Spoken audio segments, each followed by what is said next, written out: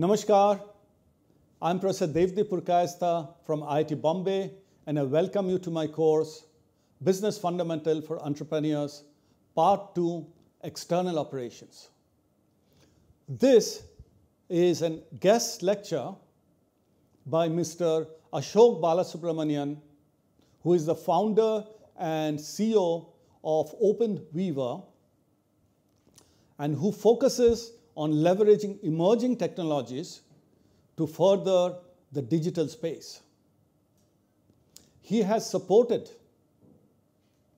clients across the world in North America, Europe, and Asia in their digital transformation initiatives. After his graduation, he did his MBA from IIM Bangalore, and he has served as a Global CTO of Atos. So with that, over to Mr. Ashok. Welcome to the module. Glad to be sharing my experiences, insights with you all. Thanks to Professor Devdi, IIT Bombay and NPTEL for inviting me for this.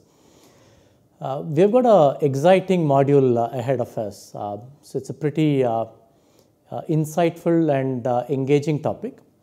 As we all say, the proof of the pudding is in eating. So if you look at this topic, there are two key parts to it. Starting with the bottom part of it that says rapid prototyping. Why rapid? Today's business world is fast. The sooner that you can create your idea, demonstrate to your user, get feedback, and improve your product. So rapid, extremely important. And the first half is even more important. It essentially says winning with customers. You create a product, and that product is successful if the customer is successful in solving his or her pain point. So extremely important for you to think of, can the customer win with your product? And that's why we coined this module as winning with customers through rapid prototyping. So very exciting topic. We look forward to share more insights with you. As we go into this, right, so as we think about rapid prototyping for winning with customers, what's important? How do you leverage? How do you go about it, right? There are multiple opportunities ahead of us, and the first opportunity is digital. So the way the industry has evolved, so if you look at it 3 decades ago or 2 decades ago, it used to be called as management information services. So there were computers, there was management, and then the job was getting some weekly reports, monthly reports to management. And then if you're lucky, you had something like an ATM or a stock trading, which was near real-time transactions. So that was about 2 decades or thereof, 3 decades ago. If you look at the past decade, we said this technology, information, is becoming key for everyone. So you could kind of take this information and its technology and give it to everyone. And then you look at last decade, we called it IT or information technology, where the information was available to everyone that executed operations. So all knowledge workers had IT and computers. So we looked at the era of something like an e-commerce, online trading, and so on and so forth. But if you look at the past decade, things have changed in a very big way. So look at it today, the way you're looking at this course fully online, the way you probably streamed the World Cup match, the way you probably bought your lunch today. Everything is online, everything is online, and you really cannot separate. Is Uber a business if there is no mobile? Is Zepto a business if there is no mobile? So you truly cannot, in this decade of what we coin as digital, you truly cannot separate what is the product and what is the technology from what a business is. So very important as we move into this era of rapid prototyping for winning with customers, for you to think digital first. And when you think digital first, it kind of gives us 3 large opportunities.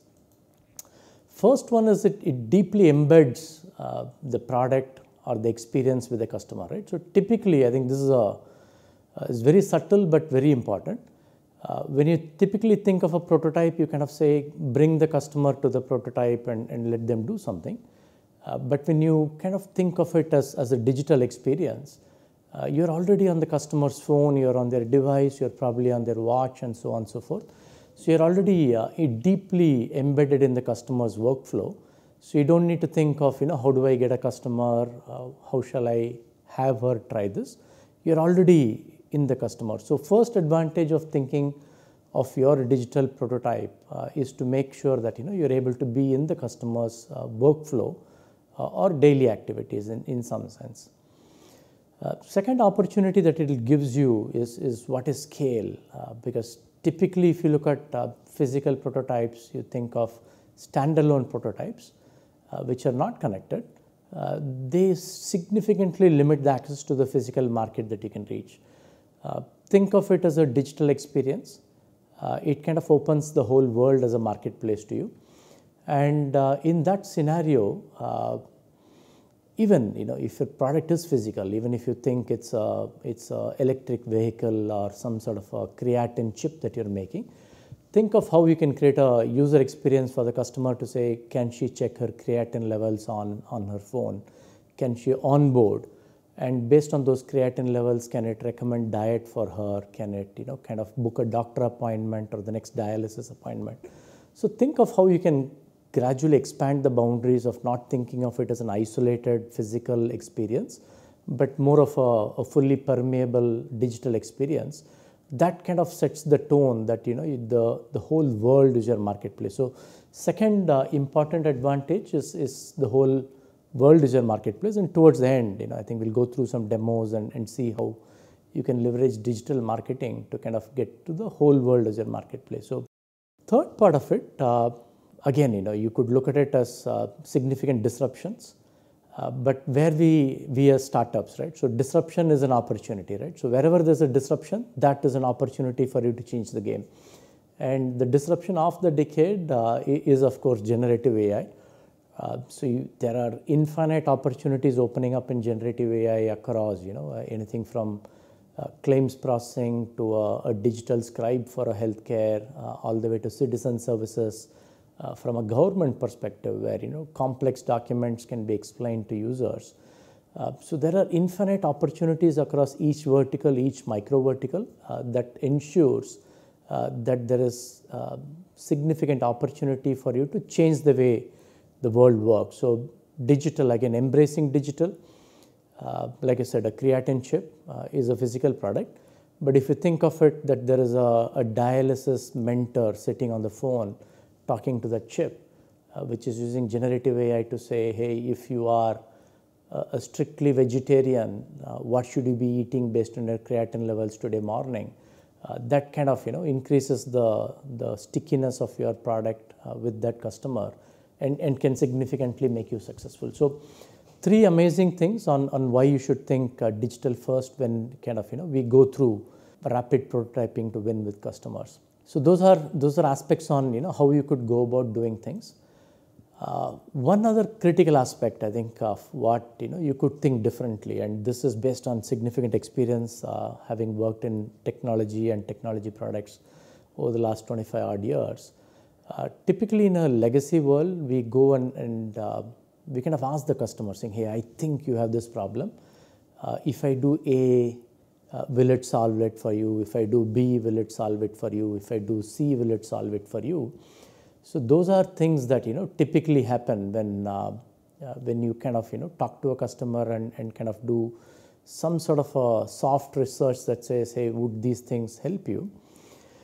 But there are two inherent challenges there. A lot of us come from engineering background, idea background. Our communication may not be the best. So what essentially happens is we may not be able to paint that magic to the customer on what he or she is actually going to get. So one, that communication gap of what they're going to get could distort their feedback. So they may infer that you are maybe giving some idea A, B, C, versus for them they might have thought it's something else, and then they could give you feedback based on what they think. So that's one distortion. Second, I think the other biggest mistake that we entrepreneurs do is we talk to people whom we know. So that's the other mistake, right? So you may get a soft feedback. Someone says, okay, let me not spoil his enthusiasm. Let's say, okay, this may look good, and something works and it may work. And of all people, right? I think Steve Jobs summarized it well. Customer does not know what he wants unless you give them something, so that's a critical part of it. And again, that's where the prototyping becomes critical. But even in that concept of prototyping, don't separate the prototype and the customer. Don't say, hey, customer, you are here, and my prototype has feature A, feature B, feature C. Look at it and tell me what to do, is where things can go wrong. What you could do, again, I think these are advantages of digital. What you could do based on digital is this concept called minimum viable product. What it essentially says, build your prototype to a functioning level. So if you thought of prototype as something that is just clickable, navigable, but does not do something, bring features into it that does something, that does the bare minimum that the customer needs to solve her problem, and give it to the customer, right? So instead of saying, hey customer, this is what I have, can you look at it and tell me? We're doing two things, right? One, we're actually building a product which is as small as possible. And instead of showing it to them, we're giving it to them. And since we have thought digital now, you don't need any special interface to give it to them. You're going to maybe deploy it in their phone, deploy it in their web browser, or so on and so forth. So it's so easy. So now it becomes more of an observability for us rather than an interview. Now you let the customer use your minimum viable product, and you can get feedback from them digitally. You can observe them digitally to see what they're doing. And are they able to, solve the problem that you intended this product or the service to do? You can watch it. So extremely, again, a very soft separation, but extremely important. So we're essentially saying prototype, absolutely important. Add core functionality to prototype. And instead of demonstrating it to customer, give it to the customer to use it. Let the customer use it to solve the problem. And since we're deploying digitally, you can deploy it into the customer's workflow and get feedback, both direct as well as observable feedback on how she is able to solve the problem. So extremely useful concept called minimum viable product in the digital age of how you could rapidly prototype something that is significantly testable. Now if you look at the MVP approach, what is important here, right? So important is for us to understand what the problem is. And of course, as entrepreneurs, we set out to solve a problem, but sometimes, we get carried away by 4 or 5 new ideas that may come in. So strip the idea to the barest minimum form to say, hey, this is the core idea, and then look at, what is the core persona of the user, who is the user? Because again, if you think about it in 6 months, 12 months, 2 years, of course, you might have a unicorn idea where you'll have millions of users. Of course, that's there. But today, this week, next 4 weeks, who would you want to test that core idea with? So that's again a very important part of how you would go about it. Then the third part that comes in is, because we don't want to take too long, right? So we said we want to give something that is functional into the hands of the user, into the digital device of the user. You want to try it. We absolutely cannot afford in this digital world to take 2 months, 3 months, 6 months to get that feedback. We need that feedback in 1 week, 2 weeks, or whatever time that shortest possible. So think about it in weeks and not in terms of months.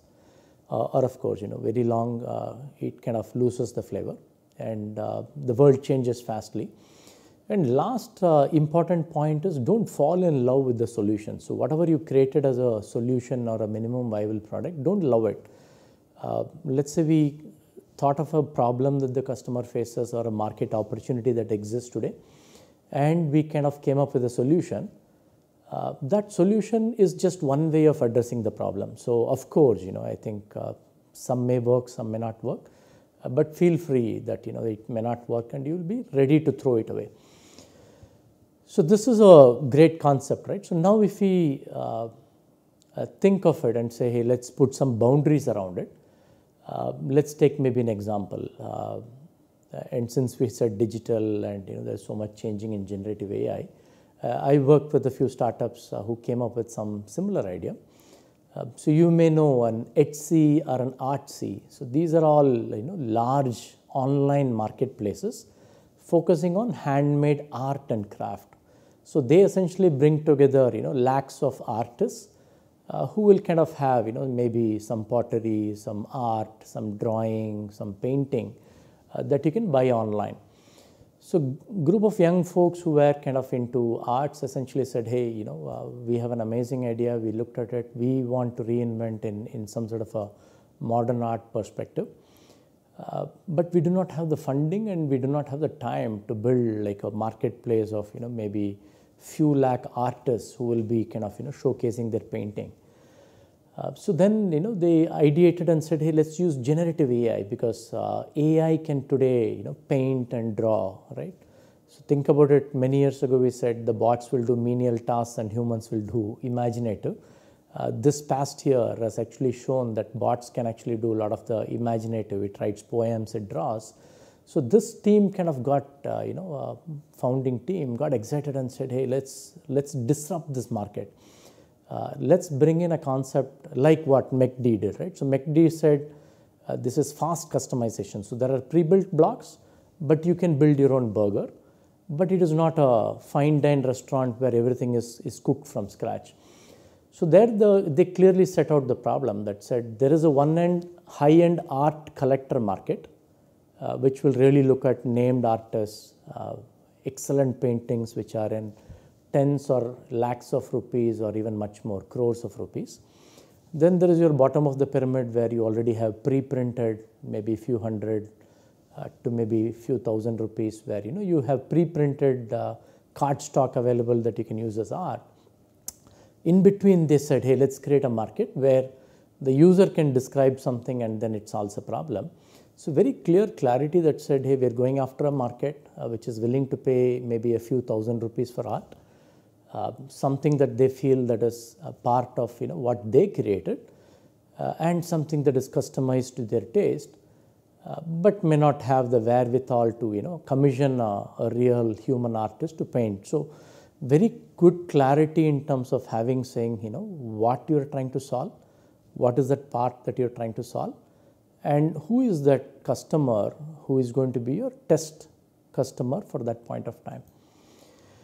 So now even if you have that clarity that says, hey, here is a set of customers who are going to benefit from that amazing idea that you have, as entrepreneurs we again get carried away, say, hey, beautiful, I have generative AI, I looked up generative AI can do image to image, text to image, voice to image, video to image, idea to image, it can do so many things. I spoke to 50 different people, they said XYZ, someone wants it in this style, someone wants a black and white frame, someone wants a wooden frame, someone wants a canvas.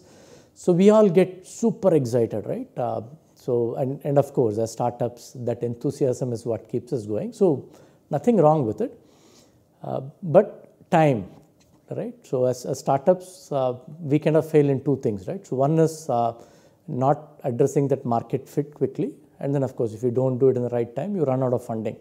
So this whole part of actually winning with customers with rapid prototyping will solve both. In very less funding, you can create a minimum viable product. And by giving that minimum viable product to the smallest customer segment, you will test your market fit very easily. So again, it becomes critical for us to create that most robust prototype in a rapid manner. It is extremely important for us to prioritize features. So we cannot go back and say, there are infinite features that will come out and that may take months to build. So think about what is absolutely the user's need. So here, our example, where we said there is a generative art and maybe let's call it me Picasso. Maybe I want to be like Picasso is what we're telling the users that, you are as good as Picasso. So let's say, this me Picasso that's there, it has to test that need, right? And what is that need? The most basic need we're saying is users are willing to pay, right? So willingness to pay is absolutely critical, right? So you want someone to pay for it. And what is it that we want them to pay for? We want them to pay for an art that is generated based on the user's idea, right? So very simple. So if you think of that as the core idea, And then we call, there's a beautiful concept in minimum viable product called needs met criteria. So we're essentially saying, create a prototype that is functional, that will make sure that these needs are met. That needs are just twofold. One, user is willing to pay, and two, user is willing to pay for some art that is generated based on what the user told to be. Then beyond that, you will have many ideas. You will say maybe the user will sign on it, or maybe the user will see one picture and then draw something according to it, or maybe the user will speak, maybe the user will sing. All those things will come later. So important part of prioritizing features is the time scale. Of course, in 3 months, 6 months, 12 months, everything is important. But think about what is important in the next 2 weeks to actually show that criteria that says customer is willing to pay for an art that is generated. So that's a very critical way to think about it. And we wouldn't go through it in detail here. I would recommend you to kind of look it up. So there are two beautiful structured models. One is called the Moscow matrix, and second is called the Kano model. Both are fairly similar. I brought both because they bring slightly different flavors. Moscow is very clinical in the way it addresses. It says, hey, here is a must-have, should have, good to have kind of. So it gives you that priority of what is absolutely essential. And then you will get a very clinical analysis to say, I had 50 features. At this point of time, these are the 3 features that are essential for a customer to absolutely try that core needs met criteria. So that's one way to look at it, and that's absolutely correct. But what we also found useful in the Kano model is it takes one step further. It says absolutely do what Moscow said. I think go after the big blocks, go after the important ones at this point of time. But since these are digital, look at what can create user excitement, right? We want the user to be happy. If the user is happy, one, they should absolutely solve their problem. But can you make them excited about solving the problem? Because there are two ways, right? You could take them through a very methodical way to solve the problem. Of course, the problem will be solved. It will be a transactional success. But if you can give them a little bit of joy that says, hey, my prototype, also make them sit back and say, wow, right? So think of our example. Our example says, me, Picasso says, the user is going to be an artist. So can you motivate them? Can you tell them saying, hey, you are now like a world-renowned artist? They feel happy about it. Maybe can you do 2 steps further? One, maybe can they share it on Instagram, whatever they painted on Instagram, so that their friends will say, wow, you are a great artist. And it also gives you advocacy, right? Because if your first users share it on Instagram and said, hey, I built it on mepicasso.com, that is going to be free advertisement and free word of mouth for you. So think of points of joy for the customer where she or he not just solves their problem, but also feels good about solving it and feels good telling someone else that their problem was solved with your prototype. So about 90-95% spend on the logical grouping. Spend 5 to 10% in kind of seeing if you can bring those features that will bring joy or excitement or stickiness to that user. So, and last important one, of course, customers are our best teachers. We learn from customers, but don't shy, learning from competition. I think what worked well for them, get inspired by it. What didn't work so well for them, of course, you can plan ahead. You don't need to repeat the same mistake. You can plan ahead and fix things from there. So while you focus on needs met, so this again becomes critical, right? So think about it. We talked on the previous section on how do you go through it. You could use a Moscow model or a Kano model to go through and pick your needs met. This is another view that kind of pictorially represents, and this is where some of us go wrong. I come from an engineering background. I get happy that says, hey, this product is built on this cloud technology. It can scale to millions of users. It uses some llama model of generation, so on and so forth. Right? Well, who cares? The customer doesn't care, or it doesn't directly impact the customer's outcome. Right? So don't think of needs met or your minimum viable product as features that you're using to build the product. So let's say, for example, if you're going to use OpenWeaver Studio to build the product, that is not something that you should tell your customer. Right? You can't tell your customer, I use this technology, so please use my product. I don't think they will find use in that. But if you tell them, hey, you can be an artist using this, it solves the need of you being an artist, and it solves the need of you exhibiting it. Maybe you can print it and ship it to your home, or you can share on Instagram, you're able to exhibit it. So needs met criteria are focused primarily on features or experiences that solve the customer's problem and are not based on internal features of a product. So again, think through very deeply here. Many of us go wrong there by spending too much time on how to build something versus what addresses the customer's problem. You can of course build a platform that will scale to lakhs of users maybe in 3 months, 6 months. But if you want to test that idea that says if someone is willing to pay for an art that is generated, use the shortest possible path to get there and focus on those two needs. Is someone willing to pay? Is someone willing to draw something through generative AI? And don't spend too much time to say my UI has this jazzy features, I can drag, drop, do this, do that, my cloud is so secure. It doesn't matter in this state. Once you become scalable, once you become super successful, a lot of things will make sense. But using the principle we said, right? Startups very important,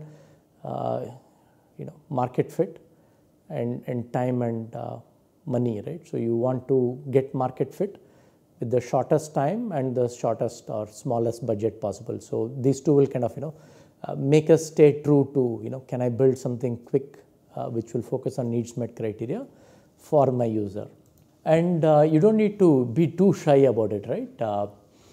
Because we all say, hey, no, I have such a big idea, and unless I build all these things, my customer will just throw my idea away. No, it is not. And that's where, like we said, look at competition, look at mentors. And mentor doesn't need to be your mentor in an incubator or someone whom you're talking to every day. Mentors can be, of course, industry leaders. So look at what the largest of largest providers and digital leaders did. So if you look at Airbnb, their minimum viable product just tested one thing, which said, are people willing to share maybe some part of their home, and is some customer willing to pay for it? Very simple.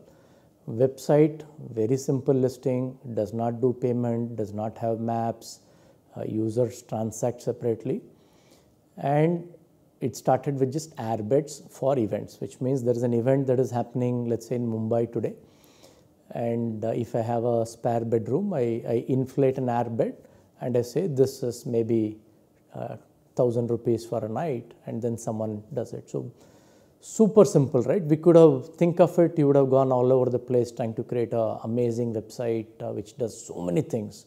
Not required. So think of minimum viable product and that rapid prototype to say, is customer willing to pay for a shared accommodation? Nothing else. Next, fintech. Our darling Stripe from fintech, one of the biggest inline payments that is there, and most of us startups that want worldwide payments use Stripe. So successful. But if you look at their first product or even their minimum viable product that came out, fully manual. Except it kind of showed them saying, hey, there is a product that is available. Once you sign up, someone manually onboards you, does the manual integration, and then you're on your own. But it just tested saying that there are customers who are willing to pay for alternative inline payments to what typical merchant model that existed at that point of time. So very simple, right? The third one of the most customer-centric organizations in the world, Zappos. So at that point in time when people bought books and then Amazon said, hey, you can also buy electronics online, they came out and said, hey, why can't people buy something like shoes? And that time the concept was things like shoes and apparel are things that you need to touch, feel, fit, look, feel, all those needs to be there. So people will not buy. So their minimum viable product was very simple, a simple website that listed shoes. Then someone places an order, someone in the backend actually runs to a store, buys the shoe and ships it to you, and then you pay for it. So super simple, but what did it do? The needs met criteria that essentially said someone is going to pay and buy something that is experiential like a shoe online. So it tested that part of it. So extremely important for you to crystallize your prototype to the smallest factor, which makes sure that the user is successful, or your hypothesis of how the user is successful is met very well. Because that will make sure that if you crystallize it so small, we will be able to launch it in days and weeks and not months, which is critical for any startup to succeed. And of course, I think while we talked about, we'll do it digital, we are going to use generative AI, what becomes critical is, digital has also come a long way, right? So Zappos, Stripe, these were like 5 years, 8 years back when they were much smaller. But the concept of minimum viable product is still today true, right? So for example, this World Cup, I was looking to order, T-shirts for me and my friends on Zepto, because the World Cup match has started and we wanted the fan T-shirt. Some of us didn't have it. So we said, hey, let's look for a large, medium, this size, that size. And if you look at it, each one is a different product. Small is a product, medium is a product, large is a product. If I had thought of it as an engineer, I would have said, hey, it has to be one product, this style has to be a part of it, a size has to be part of it, then men, women, unisex has to be part of it. I would have imagined and created a very complex solution to it. But think about it, such an amazing leader in quick commerce, they said, hey, no problem, customer wants a shirt, give them 3 options, they will buy. You don't need to complicate it so much by, bringing in 10 options into that buying procedure. So even if it's not, a little bit, few years older like Stripe, even today you will see minimum viable product in action in every part of what you do. Another example from this great product Zepto, right? So others said, you need to track, you can see the motorcycle coming, next to your street and all. But you go to Zepto, they say, hey, it's Bumrah speed, that's all it is. You place your order, they don't expect you to see where the bike is, but they say it comes fast, it comes fast. So you can always, you don't need to go to the nth feature level. You can always look at it to say, how can you optimize and build with the minimum features. But what good thing that is available in digital today is the ability to build an app is much more easier. And that's what we'll see in the demo as well, of how we can actually easily build a product using OpenWeaver Studio. But even when you build, even if the product allows you to build something easy, there are some critical considerations for you. You really need to think through in terms of, the whole user experience. Essentially they say a human's attention span is, anywhere between a few seconds to about 7 seconds, right? So in that 7 seconds, you have to kind of, get the user to say, okay, I looked at it, okay, I think I may find it useful. And then that 7 seconds, if they like what they see, maybe they will invest maybe 60 seconds with you. And then if they see something good in that 60 seconds, maybe they will invest 20 minutes on your product. So that idea that, that user experience, that customer journey, that message structure and call to action, which essentially says you can't tell the customer I have A, B, C, D, E, F, G at one shot. They'll say it's too complicated, I don't have time. But if you say, hey, I have A and B, which is most important, they say, wow, let me see. Then you say, by the way, there is C, D, and E. And then once they get invested into it, tell them there is X, Y, Z also. So take steps, that's extremely important in that message structure and call to action. And then supporting things, right? I think being digital today, you can reach a larger scale. Softer things in terms of, your brand elements. If you choose a color, do you associate with the color? Do you associate with a certain imagery? Hierarchy. All these messages cannot be at one level. So you can say this is message 1. Okay, if you got it, here is message 2, then here is message 3. Extremely important. And we'll kind of look at this in a quick demo of how we could build this product. Our prototype, what we said is Me Picasso, which is going to be a generative art, generative product, which customers will buy, their custom art out of, using a design-first no-code tool from OpenWeaver Studio. So we said we'll create, our rapid prototyping for our idea, right? So Me Picasso, which is a generative art product that users are going to use to build their own custom art and buy it online, right? So part of the course, you can sign up for your free trial at studio.openweaver.com. So you go ahead and create new, which means let's say we create our product.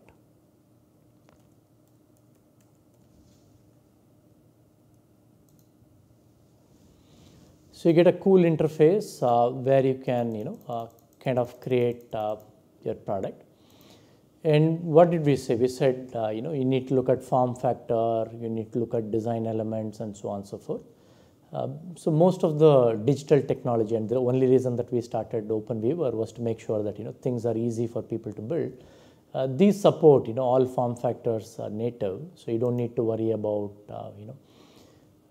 do I build it for a mobile, do I build it for a web application, and so on and so forth. So it becomes kind of easy for you to build any product that works on all form factors. So to some degree, we definitely want to brand, right? So we want to say, hey, this is my product.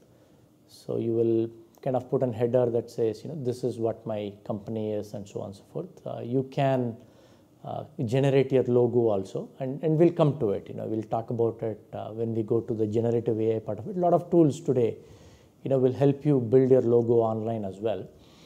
And what do we want to do in this product? We want to call this as maybe our home page. So the first page for me, Picasso, is our home page. And in this page, we want to keep it simple. We don't want to confuse the users with too many things. So let's take out, for the prototype, maybe we don't need the user to sign up. We don't need the user to sign in and all that stuff. So let's get rid of whatever is not critical. Maybe we don't have a product also. We just have a service called the generative. So let's say that's a service.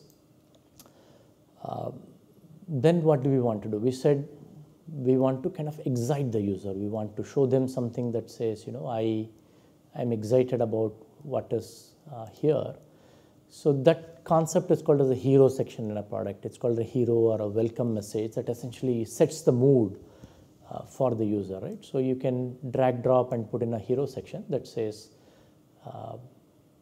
what is it that you want to communicate about your product to the user, right? So you say,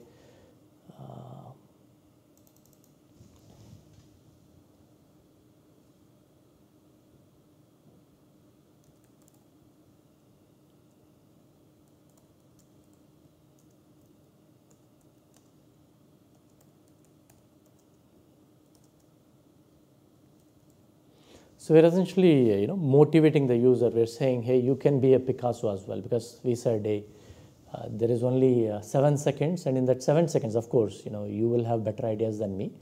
But think about what is that first call to action. You're saying, hey, we are going to bring out the Picasso in you, and then maybe you can explain it a little bit. Some people may not understand it fully, so you could kind of explain it by saying.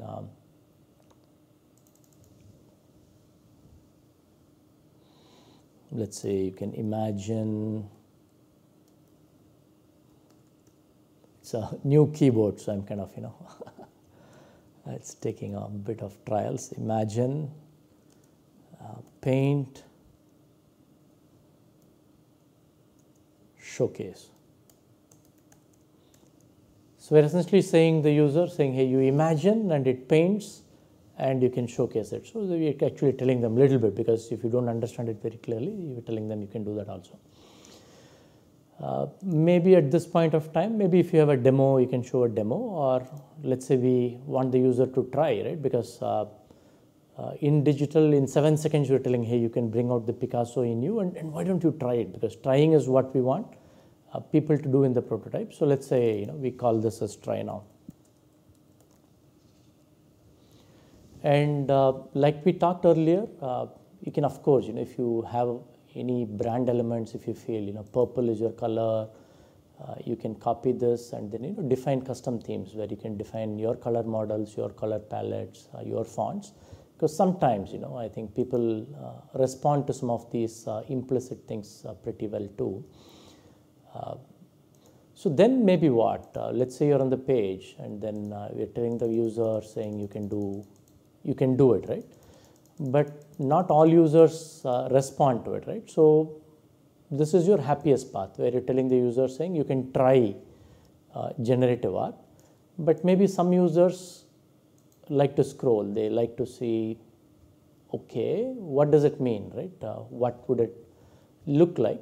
So maybe there you can show some proof, right? You can maybe show some things. You can say, some samples that says trending art.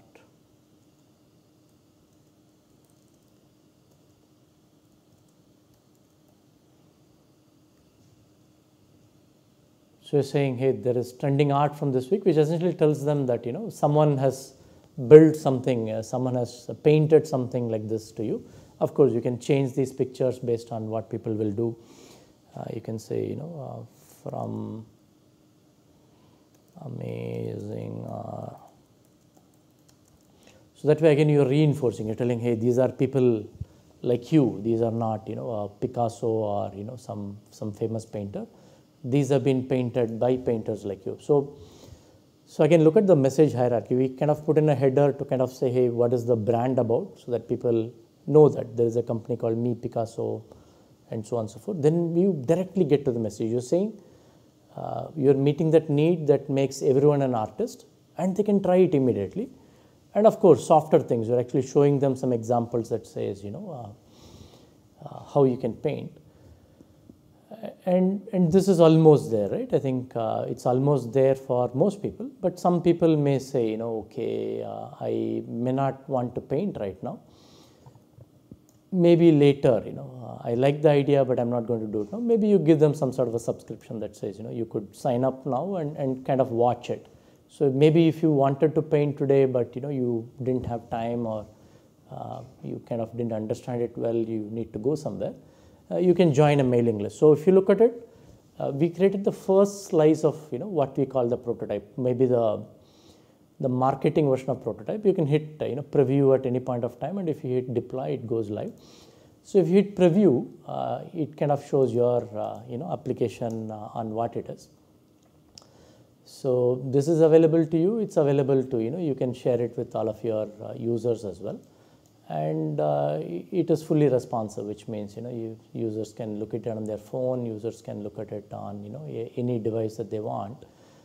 It kind of works on all form factors that the users may end up using. And what it does right now, it says here is a product, here is what you can do, here are some examples, and at this point of time, if you just want to keep in touch, subscribe, right? So 3 simple things it does. But we still need to do our important thing, right? Our important thing is seeing if the user can paint using generative AI, and if the user will buy it from you, right? So those are what we call as a needs met criteria. So right now we have created the connection with the user saying, hey, why should you try this product? Now we will create that step where they can try the product. So since we created a common header, I can just duplicate this page. It will create a copy of the page. And let's call this page, on what the user will do. Let's call it paint. So this is where the user will paint. So for painting, we don't need this section. We don't need the user to, kind of go through the hero section. We don't need this. We don't need subscribe, because the user is going to paint here, right? So the user is going to paint that generative image that they want. Here you can select if you want something small, if you want to create a low fidelity prototype, you can select from here. But let's say we want the user to directly get into the product and paint. Let me pick a generative AI template for image generation. So this is something that will help them paint, right? So it tells them saying, hey, if you type something here, that picture will come here. So this again is at that static prototype level. There is text, there is input, but nothing will happen so far. And then what do we want to do? We maybe want to kind of make sure that the user is able to kind of also buy it, right? We said 2 things: the user has to paint and the user has to buy. So maybe we'll create a very simple experience for the user to buy. Maybe we'll take an order form and tell the user to buy it from us, right? So it says, hey, this is the painting, you can buy from us. So again, still at a static prototype level. So if you preview this page, it essentially says, hey, there is Me Picasso, it has services, and they have something to generate an art, and you can buy. But the customer cannot use it right now. It still is at that prototype, customer model. You kind of show it to them, and they cannot buy right now. But they can, of course, give you comments that says, hey, I didn't understand this. I wanted something else on second page, and so on and so forth. So now let's make it a navigational prototype. So right now, if you look at it, these are like static pictures. You could have drawn it on hand. You could have drawn it on PowerPoint, on Canva. We drew it on OpenWeaver. Now let's make it clickable, right? So we want to connect the flow. So let's say when you click on services, we want to connect it to the next page, right? So we want it to go to the page called Paint, and it opens in the same tab. Maybe when the user clicks on Try Now, we want to do the same thing. On click of the button, we want to go to that page. So on click of the button, we're saying, hey, user, navigate to page and go to Paint. And then in Paint, let's say user clicks on Home, you want them to come to Home, right? So this is done. So now if you, maybe let me get excited and deploy it, right? So let's say I want to deploy it. So this URL is globally available. So if you kind of create, and if you're trying it at home, you hit this URL, you'll be able to see this application. So now I click on services, it takes me to this service, and I have a full prototype where I can say, generate, I can submit, I can buy, or I want to go home. I can do all these things, right? But still it is what we call as a static prototype. I think on home we said same tab, okay. So now the flow is there. The users can, kind of go through it. Users can navigate, understand what your product does, come back, look at what others did, joining your mailing list, so on and so forth. Now we need to add the magic behind it, right? So we want to make sure, because this is what we said is okay, it's a great first step. You created an amazing prototype for something that is going to reinvent a market like HC or Artsy in a very large way, but it is still what I call as a navigable prototype or a interactive prototype. Let's take it to a minimum viable product in next few minutes so that the user can use it and maybe even buy from it, right? So what do we need to do that, right? We need the generative technology for that, right? So what is there? We said we want to add something called user gives a text and you want to create an image. So let's add something called as a text to image, and what the no-code platform does, it makes it so easy. So instead of having to engineer for months together to add generative AI to your application, we just hit plus, it gets added. And you can do some magic with it, right? So we said, hey, we wanted to create a logo because we didn't have a logo. I wouldn't digress too much, but I just wanted to show for your startup, you can, your prototype idea, you can do that. You can say create a square logo.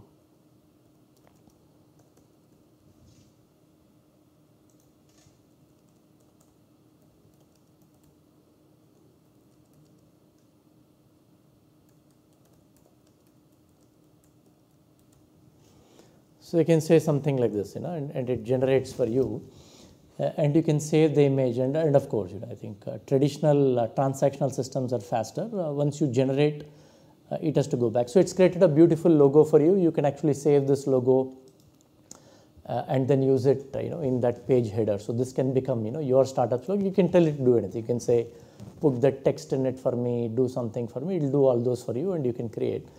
But that's not the fun. Let's focus on the user's need met, right? We're not focusing on our vanity of what our logo looks like. So let's say we added this resource, and this resource is going to be used by the user, and the user is going to paint something for herself and buy it off you.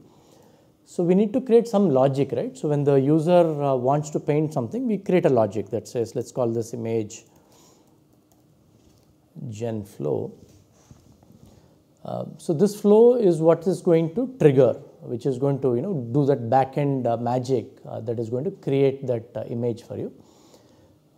To create the image, what do we need? We just need one simple technology called text to image. Anyway, we added it in the resource. Like all easy technology, you can just drag and drop, and it comes to your screen. So we're saying once the user starts, we need to generate an image and using the text that the user inputted, and you're done. You give it back to the user, and then she will buy it in that order form that we created. So first simple step, we are saying, hey, which page we want it from? We want it from the page called paint. In that page called paint, she is going to enter the input. And the moment you select I want page called paint, it gives you what all is there. These are from the order, the delivery address. We don't need delivery address for generating the image. Maybe once you want to kind of get to the order, you can use the delivery address. But let's keep it simple. We can delete whatever is not required. So we'll just use the text input that the user gave. The prompt input 54, which is what the user is going to type, saying, hey, this is the picture that I want. So you have that picture, and then you just need to pass it to the text to image. We're saying, I want to do text to image, and the data is coming from the page input called input 54. And of course, as you do it in a slightly longer, you spend 2-3 hours, you can actually give right names to it, so it is easy for you. For want of time, I'm just using the default names that are there. You're saying that is the input, and output automatically comes. You don't need to do anything. And then at the end, what do you want? You want that output. So you took the user's input 54, you sent it to the algorithm that generates the picture, and then you need to send it back to the user. So at end, you're going to say, I need a global variable. That image that the user created from this action called text to image should be available to me at the end. So that's all. So now the logic has created that back end. We just need to stitch it to the front end. From the front end flow, we need to make sure that you're able to generate it from what the user says. So what have we not done? When the user clicks on this, we need to trigger that action, right? So when we said try now, we said go to this page. In this page, when the user creates generate image, we are going to say on click, execute a flow. And what is the flow we created? We created a flow called image gen flow. So when the user clicks on this button, it is going to trigger that nice small logic that we wrote in the backend that says call generative AI and take that input 54 that the user gave, which is this, right? So this is called input 54, the input 54 that the user gave, and generate that picture. So now it is doing that. So the picture needs to come here, right? So currently, if you look at it, it's a nice picture, but it is still a static picture. So we want the user's image to come here. So let me give it a title as well, your image here.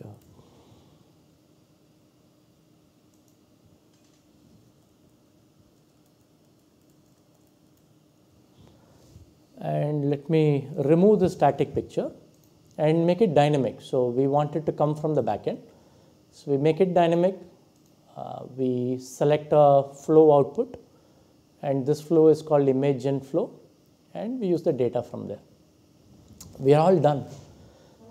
So we created a page, the home page with a marketing message that says, this is what you can do. If you click try now, it will take you to the page. It shows you what others have done. If you're interested, you can subscribe. And if you go to the next page, we said you can unleash what you do, and if you type something here, your picture will come here, and you can order from here and it will reach home, right? So simplest technology. Hit deploy, your full application is ready. So let's say, I'm the user, I say, wow, I want to bring the Picasso in me. Let's say I want to try now, and I want to be Zen-like. So let's say,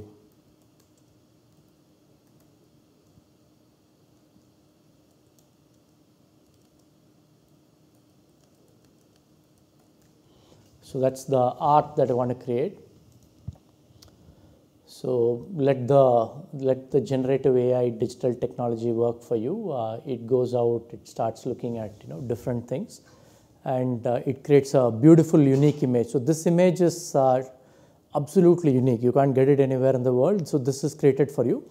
So as a minimum viable product, we said this is what it is. Later, when we said prioritizing needs met, you can add modifications, you can add signatures, you can add swatches, colors, so on and so forth. And the user can say, hey, this is ABC, ship it to my home and hit submit. They will buy the product from you. So you're all set in terms of, we created a nice high fidelity prototype. We added the base needs met criteria of having a generative AI that generates art. And we also had the needs met criteria that this art can be delivered to the user and they can pay for it. So we kind of went out and created a cool little minimum viable product that the user is able to use. So now you have to think in terms of customer feedback. I think, so we spent a lot of time and energy in creating that minimum viable product. And where we all go wrong is we say, man, I created something amazing. That's what I told you before we started. Do not love your solution. Love the customer's problem. There will be many other ways to solve it. So expect the first thing to fail. Like we launched this Me Picasso site in a few minutes. Customer might say, hey, I don't understand, or maybe I wanted to speak and it has to draw, or I wanted to pay online, or something. You may get a lot of feedback. So expect multiple iterations possible. Launch to the smallest segment, right? Because sometimes that's something that we do very wrong also. We get so excited because now with this platform that you have access to, you can launch something, it is available global. So many of us do that mistake that says, hey, I created an MVP, now let me send it to 50,000 people. Then it becomes very difficult for you because 50,000 people say different things because each of them may come from a different persona. So maybe find, maybe the first 100 people from a very clear persona that you have mapped, and then get feedback from them. I think as your first few iterations of product, it is extremely important for you to do that. And with each iteration, measure, saying, is the customer's feedback improving and is the customer succeeding? Because for us, succeeding is customer has to generate more images, customer has to add to delivery for all those images. That means they're successful. So one, of course, the feedback keeps coming in, but then you have to look at the needs met criteria that says how many customers have actually generated and how many have actually placed the order, which will actually give you a good idea of what it is. And at very early stage, it's good for you to have few thousand customers that love the product than maybe tens or hundreds of thousands of visitors who don't understand what your product does. So extremely important for you to kind of scale gradually as you succeed, because in a digital product, it is easy to open out to a lot of people, but opening out a product that does not meet the needs is not a desirable outcome for us, right? The last thing is as you scale. So now let's say we created an amazing minimum viable product. It's good with a few thousand users. Now take the next step of going to the tens of thousands of users or customers who may love this idea. So there we have found digital marketing to kind of, as the product is digital marketing also is amazing. So think about social. Social gives you, again, you will find user groups. So for example, you will find art appreciation group in maybe a age segment or in a geographical segment. You can join that group and put a message saying, here is an amazing service or product that I have. You can, find some people who are willing to do crowd testing for you also. And most important, you can expect advocates from there. So like we said earlier, if someone says, I generated this meditating Buddha in front of a temple, if someone shares it and says, hey, this is built on Me Picasso, you will get your next 1,000 customers directly. So you can use social media for getting your customers, for getting crowd testing, as well as for word of mouth advertising from your first set of customers. Then also look at other angles. You can look at maybe doing knowledge articles, because in digital marketing, one, of course, you will directly promote your product. You can also indirectly use content. You can write blogs, you can write newsletters to say in 2024 these are the art trends that are there. You can create art using trends like these. You can use YouTube to run a video channel to show, maybe the top 100 arts that's been created on your product. You can show to, users who can get excited to say, how did it do? So you can do a lot of those surrogate content-led marketing as well to scale your product to, next tens and hundreds of thousands of customers. So we looked at, a good concept that says, rapid, very important because our runways as startups are short, and winning with the customer, because if the customer does not win, our product or service does not win. And then we looked at it to say, how do you, use the digital way to create a rapid prototype or what is called as a minimum viable product, where you can actually give it to the customer and make them succeed using OpenWeaver Studio. I would recommend all of you to kind of, create your trial ideas while you go through the course and, take your product to the first 1,000 customers as well as, the next lakhs of customers and win with the customer. So all the very best and talk to you soon. Cheers. Bye-bye.